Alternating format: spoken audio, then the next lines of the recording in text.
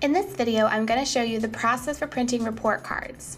Keep in mind that report cards can only be printed by someone with the right permissions to run the report.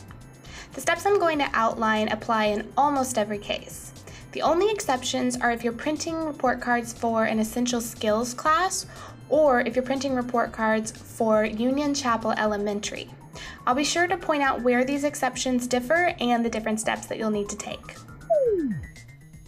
First, navigate to PowerSchool and log in. Make sure you're in the correct term by selecting it from the drop-down menu in the top left corner. On the right side, click Teacher Schedules and select the teacher whose report cards you want to print. Click the enrollment number under the attendance block, then click Make Current Student Selection. Under the Printing heading, select Print Reports. Select the appropriate report card based on the grade level.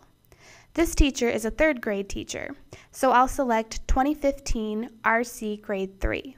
If you have essential skills at your building, you will need to print a report card for those teachers. But instead of the standard report card, you'll print this alternative report card. If you're printing report cards for Union Chapel, you will need to scroll further down the list and select the Pilot Standards report card for the appropriate grade level. Once you've selected the correct report card, just click Submit. The report will appear here at the top of any past reports you may have run. Notice that the status says Running. It may take a moment for it to finish, and the more reports you run, the longer it may take. Don't try to resubmit a report if it's being slow, as that will only slow down the queue. Click this refresh button periodically until the report status says Complete. Next, click the View link next to the report. It may show up in a preview viewer in your browser, or it may download like this. Either way, double-check that it's the correct teacher, report card, and term, then make sure to save it in a file you can easily find again later. You can name the reports whatever works best for you. We recommend using the teacher's name and grade so you can easily sort them while printing. Many schools have made a practice of emailing out these PDFs to teachers so they can proofread them before they're printed.